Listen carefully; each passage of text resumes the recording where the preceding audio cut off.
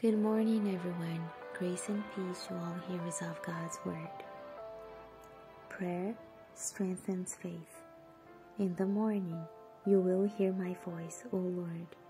In the morning, I will present myself to you, and I'll watch. Psalms 5:3. The first breath of the soul in the morning must be the presence of Jesus. Without me, he says, you can do nothing.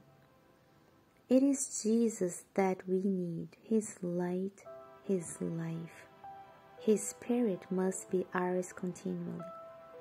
We need Him every hour, and we must pray in the morning so that just as the sun illuminates the earth and fills the world with light, so the Sun of Justice may shine in the chambers of mind and heart, making us lights in the Lord.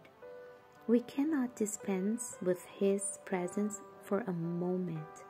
The enemy knows when we try to walk without the Lord. And there He is, ready to fill our minds with bad suggestions so that we can decay from our firmness. But the Lord's desire is that from moment to moment we remain in Him, and in Him we are complete. God wants each of us to be perfect in Him in order to represent the perfection of His character before the world. He wants us to be exempt from sin, so as not to disappoint heaven, nor to sadden the divine Redeemer. He does not want us to profess Christianity without prevailing from the grace that can make us perfect, and we lack nothing.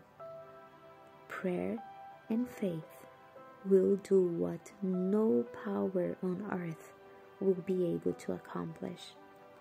We are rarely placed twice in the same circumstances.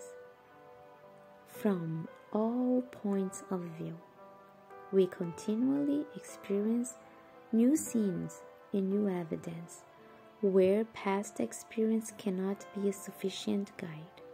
We must have the everlasting light that comes from God. Christ always sends messages to those who are attentive to His voice. It is part of God's plan to grant us, in response to the prayer of faith, what He would not grant if we did not ask for it. Prayer strengthens faith.